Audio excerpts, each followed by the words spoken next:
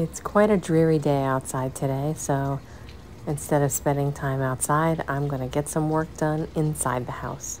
I got this idea from my friend Fiona over at Fiona in Her Kitchen. When you're done watching this, please hop on over to her channel and see what she's got going on. There's always something interesting happening in Fiona's kitchen.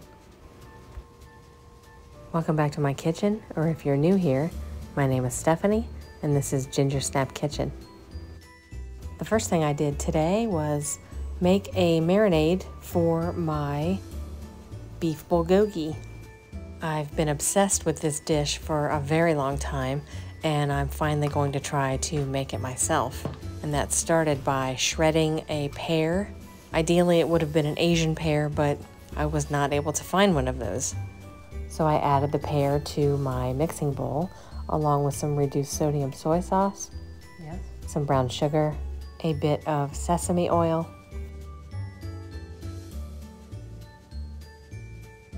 some finely grated ginger, a bit of minced garlic. This was garlic that I minced in my manual food processor the day before, placed into a mini ice cube tray, and then put in the freezer. Once they were frozen, I had easy access to little cubes of garlic that were already minced and about the equivalent of 1 clove of garlic each. The last thing I added was some red pepper paste.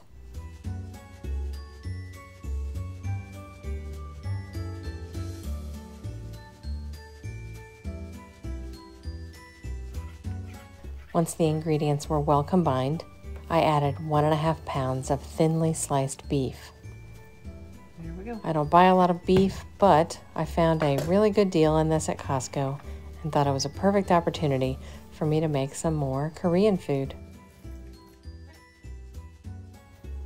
Once the beef was thoroughly coated in the marinade, I covered it and placed it in the refrigerator.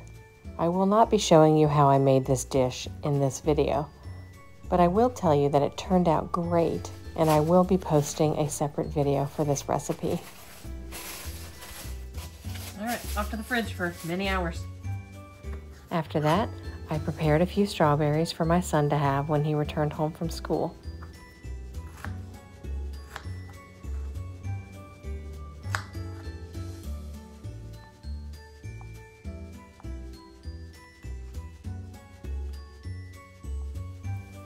I tidied things up yet again, washed my hands. Then I remembered I'd washed a load of clothes the night before and forgot to take them out of the washer, so they needed to be re-washed. Does that ever happen to you? It happens to me more often than I'd care to admit. While I was down there, I grabbed some dish towels and put those away in my kitchen drawer.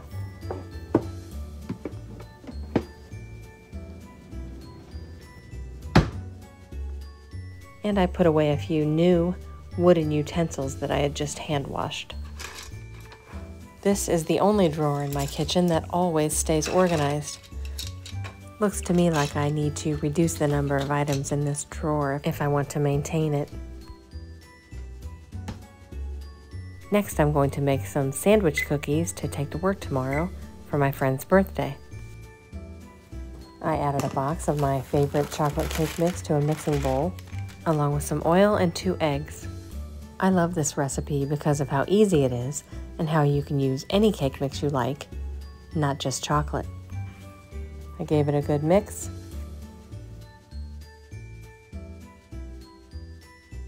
Then I used a medium-sized scoop, which is about 2 tablespoons, to portion it onto my prepared cookie sheet. Sure, I don't need the parchment paper, but I have it, and I'm not ready to stain this cute little white silicone liner that I have just yet.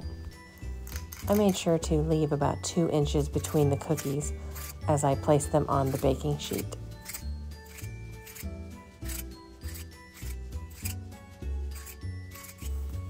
Once they're all scooped, I place them in a 350-degree oven for about 8 minutes.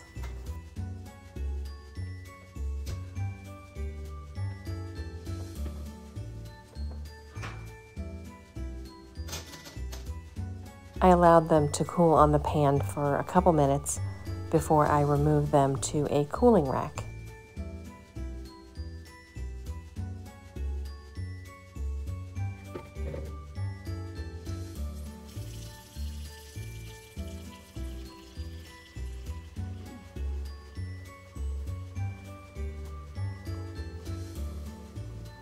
I've been trying to remember to clean as I go recently, and it seems to be working.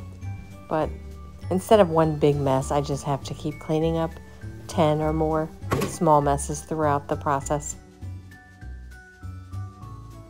While they're cooling, I'll make some lunch. I'm going to make some rice, and I can never remember the rice to water ratio, so I put it on a Post-it note and stuck it inside my cabinet. I try to do a lot of little things like this to make my life easier. Once it comes to a boil, I will reduce the heat to low and cover it and wait 15 minutes. While I wait, I will cut up some vegetables that need to be used for my lunch and to prevent some unnecessary food waste. These tomatoes have a few days left in them, but they look nice and vibrant, and I thought they might be a nice addition to my rice bowl. I could hardly say the same thing about this avocado, which only had minutes left of usability. This is, however, a fresh hard-boiled egg.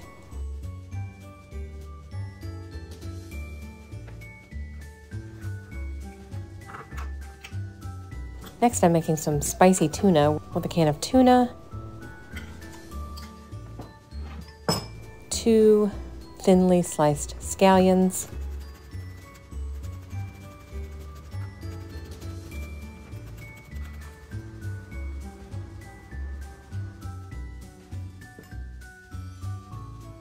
a little bit of gochujang, which is a Korean red pepper paste,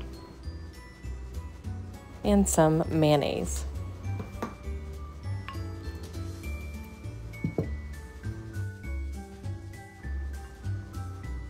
This tuna salad pairs surprisingly well with hot rice and cold vegetables.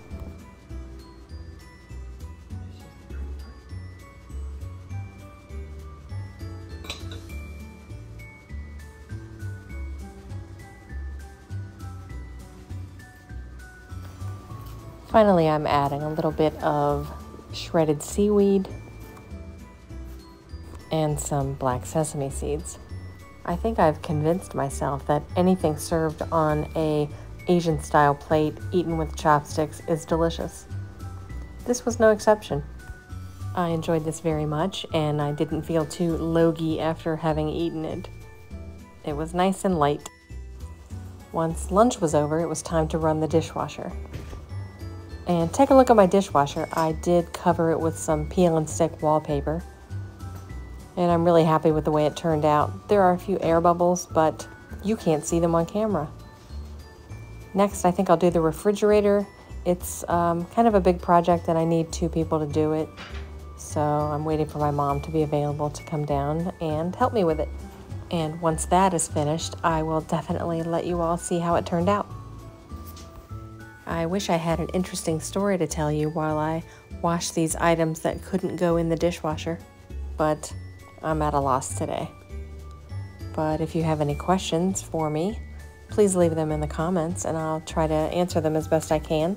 I know I seem kind of mysterious because you can't see my face, but I'm not trying to be. I'm just shy. Next, I'm making the vanilla buttercream for the sandwich cookies.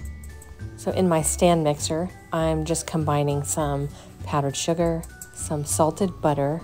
I know buttercream recipes always say to use unsalted butter, but I just don't keep it in the house. And everyone seems to like my frosting, so I must be doing it right.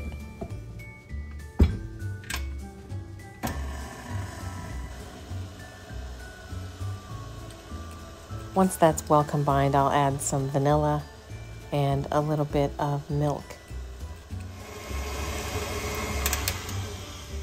I'm just stopping for a moment to scrape down the bowl to make sure all of the sugar is incorporated into the butter.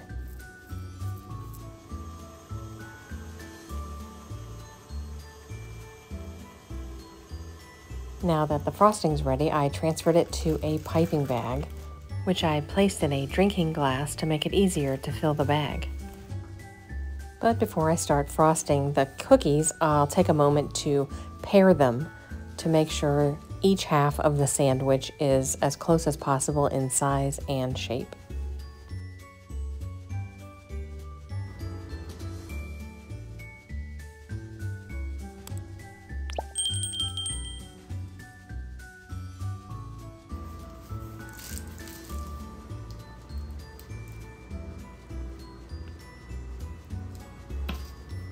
It's not essential to use a piping bag to place the frosting between the cookies, especially since I am covering them with sprinkles. It's just fine to spread the frosting on with a spatula. What can I tell you? I like to use a piping bag. I mean, look how pretty that is. If you're going to use sprinkles, it's a good idea to squeeze the cookies together to force some of the frosting out the sides, so the sprinkles have something to adhere to.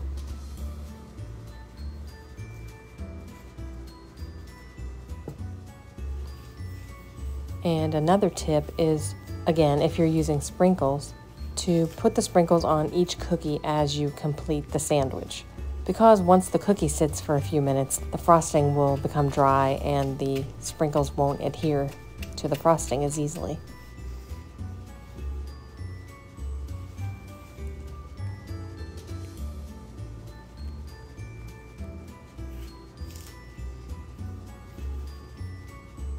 Once the sandwiches are all complete, I'll place each of them into a cupcake liner and into a paper-lined bakery box.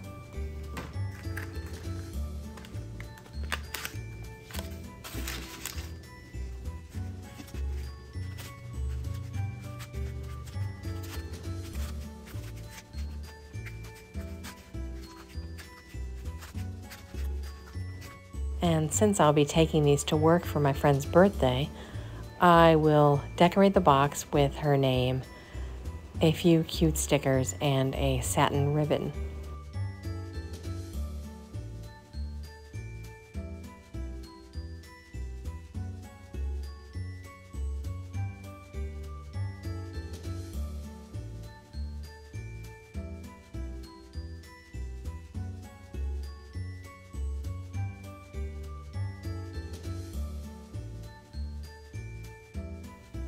Well, this turned out cute, and it was a big hit.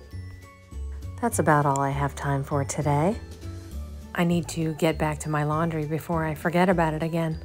Thank you so much for joining me, and I hope you'll come back and see me again soon. Thanks for watching.